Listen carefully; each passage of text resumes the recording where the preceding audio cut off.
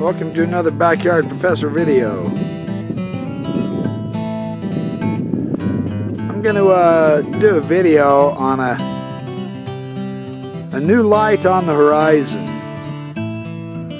One of the most fantastic, interesting, scholarly approaches to the pearl of great price that I think I have ever seen. It is very, very impressive. And I get the good pleasure of introducing you to the new book by Jeffrey M. Bradshaw. I've received my copy here.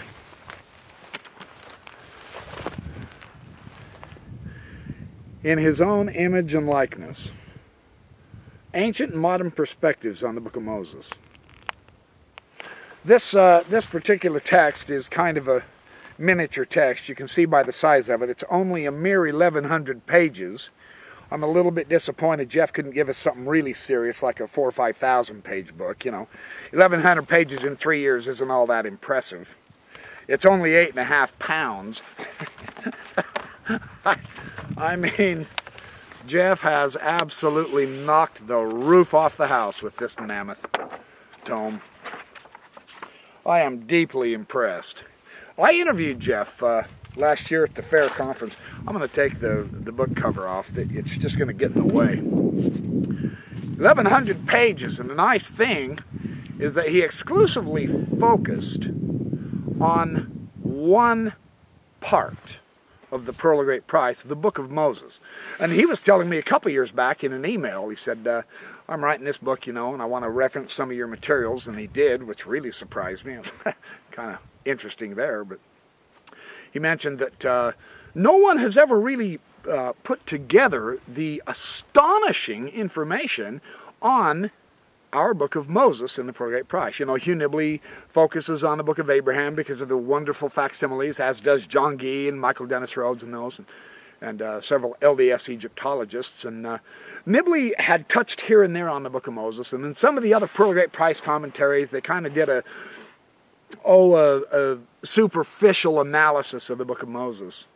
Jeffrey, for 3 years, researched this magnificent tome. 1,100 pages in 3 years. Now, I don't intimidate very easy. I really don't. I've been reading all of my life. And I've been reading the scholarly literatures of the scriptures. That, for whatever reason in my heart, I have had a burning desire to learn. And this book just intimidates me. Wow. One man in 3 years can put together something like this? And the amazing thing is, this is not fluff and pablum. This is not your typical Sunday school manual or priesthood meeting manual. This is an in-depth, serious, scholarly, artistic, literary, poetic analysis, where he brings in sources from absolutely all over. This is the finest commentary on the planet on our Book of Moses. Now, I've said it before, and I will say it again. If you, my viewers, do not purchase this text, you really are cheating yourselves. The astonishing thing is, among other astonishing things, it's only $50. He could have easily charged $150 and sold it like crazy too. $50. The artwork in it's magnificent. It's such a beautiful book. This is one of the only books where I haven't just immediately started writing and cross-referencing, because every page is absolutely beautiful, and it's huge. It's huge. There is so much information in this thing, it's absolutely breathtaking. He takes it from the Jewish commentators, the Islamic commentators, the LDS commentators, the ancient literatures. Absolutely beautiful text.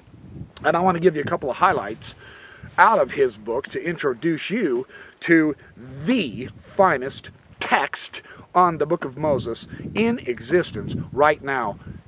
And it's available for we LDS. It's available for everybody. There's a revolution going on. I'm not sure if you're aware of it or not. and I'm going to introduce this to the kids next week in Utah when I go down to give the family home evening lecture to the college kids. There is a revolution going on in pearl of great price studies in just the last 10 years. I just put together this morning in a stack of the information available to us. Over the last 10 years, it's over 5,100 pages of stellar scholarly research and analysis and spiritual understandings and absolutely incredibly overwhelming confirmation of the pearl of great price. This is like nothing else I've ever seen. And I thought another place where Jeff really does an interesting analysis is on Adam, which means many.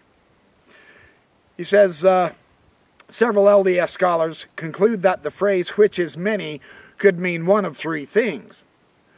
That Adam is the name of the first man of all men among all the worlds that God has created. The second idea is that Adam is the name given to the first man on each of the many worlds God has created, or that there are many descendants of Adam on this earth. It's kind of interesting, isn't it? The name Adam occurs in several Semitic dialects and languages. Westerman accepts a derivation from the Arab term adim, meaning skin or surface, thus simultaneously conveying the idea of the skin of a human being, Adam, and the surface of the earth, the Adamah. That's how it plays out in Hebrew. I've written on this, the play of words on Adam. The motive associating Adam with the earth is found in several places in our book of Moses. For example, Adam is made from the dust of the ground, and it's later cursed because of him, and he will return to it when he dies. Whitlock also points out the association between the red earth and the red blood, the Hebrew word dam, blood being a condition of mortality. He observes that there may be something symbolic in the joining of the mortal or the blood, Adam, with the living Eve. The Hebrew is hava, which means life. That's kind of beautiful, isn't it? To produce living offspring that transcends earthly life, and it echoes the reverse in the nativity. Taking a cue from Moses 1:34, Nibley says, many as one connotation of the Egyptian name Atum, A-T-U-M, which also means many, very interesting there. He cites studies that define it to mean both the creator, the ancient one, and the collective sum of all future beings. Atum in the Egyptian means all-embracing, the sum of everything, or the uniting of many into one, combining all pre-existent beings in a single archetype, who thereby represents all beings thereafter. It's a beautiful summary of Adam, isn't it? In Abraham 1:3, the word Adam is associated with the idea of his being a first father. The 1981 edition of the Pearl of Great Price corrected a portion of the text in this verse. It was given previously as the first man who is Adam, our first father, but in 1981 was amended to read the first man who is Adam, or first father. Note that Eve is similarly referred to in Moses 4:26 as the first of all women, and that Nephi refers to Adam and Eve as our first parents.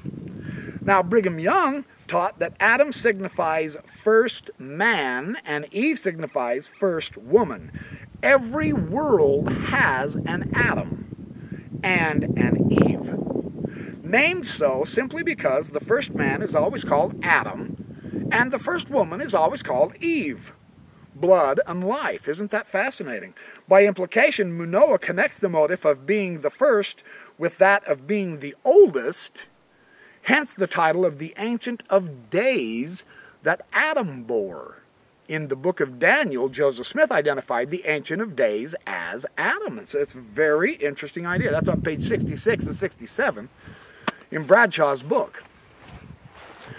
And there's thousands of interesting ideas like that in this book that I will explore with you.